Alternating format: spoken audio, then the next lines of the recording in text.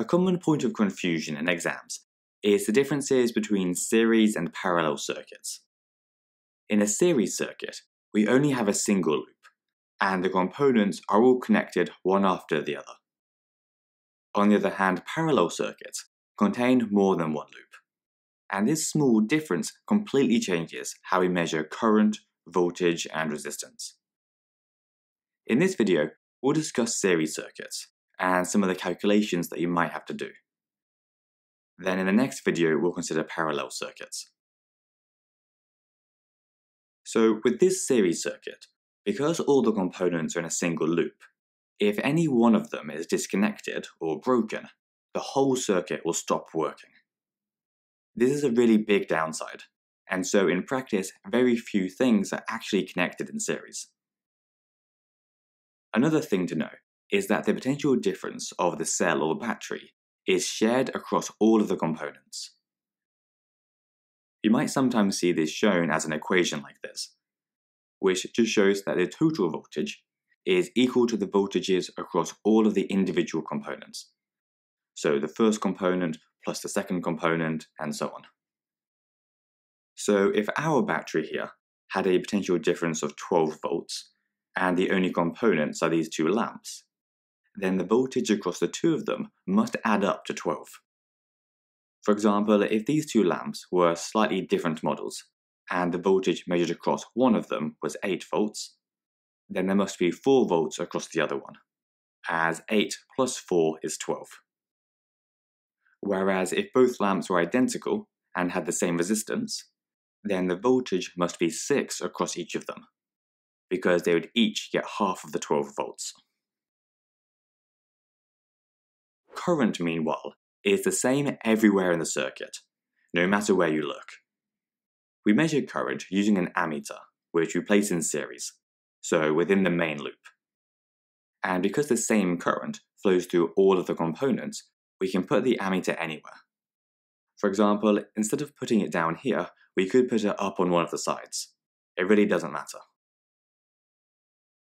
We could also calculate the current by dividing the total potential difference by the total resistance, which is just a rearranged form of Ohm's law.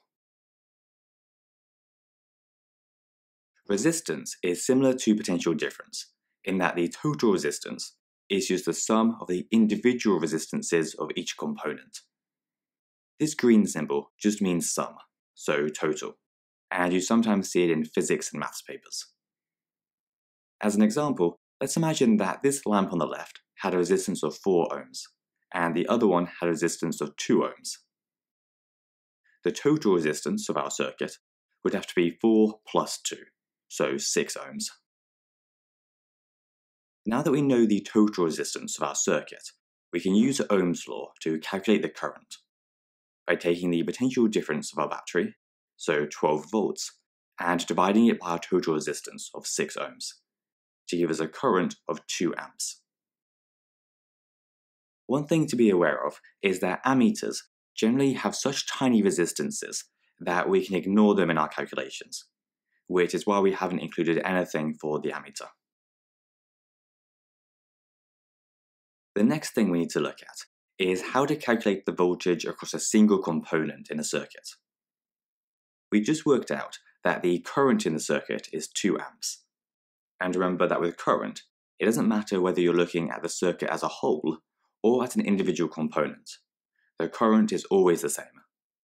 So we can use that current and the resistance of a specific component to find its individual share of the voltage in the circuit. For example, this lamp on the right has a resistance of 2 ohms, and the current across it must be 2 amps. So using our Ohm's law equation again, we can see that the potential difference must be 2 amps multiplied by 2 ohms. So there must be 4 volts across this specific lamp. To find the voltage across the other component, we could do the same thing again, or because we know that the total voltage must be the same as the battery, which was 12 volts, we can just do 12 minus 4 to find that this other lamp must have a potential difference of 8 volts. Or if you don't like maths, the final way we can find the voltage is just to use a voltmeter, which we connect in parallel across the component we're looking at. So this one would give us a reading of 8 volts.